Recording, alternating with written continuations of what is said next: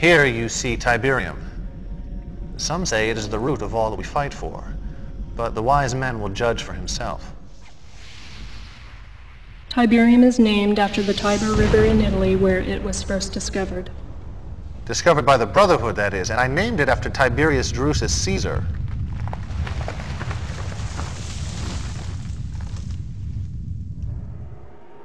There are now more than 200 areas of the Earth affected by Tiberium deposits.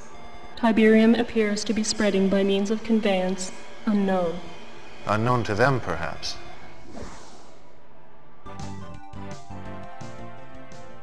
Dr. Mobius, tell our viewers just what Tiberium really is.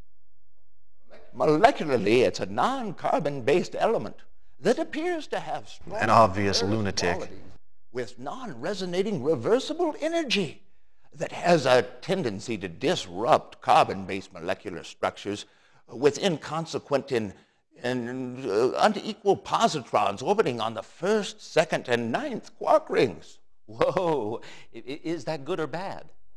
Ooh, let me put it this way, Eddie. The possibilities of Tiberium are limitless.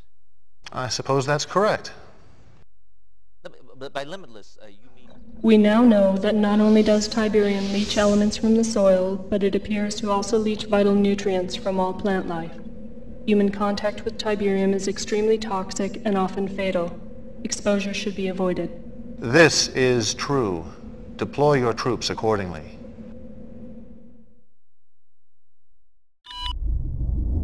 GDI and the Brotherhood view the benefits and the threats of Tiberium differently. They see a scientific anomaly, a curiosity. I see the future. In their stubborn ignorance, they continue to try and forestall this future.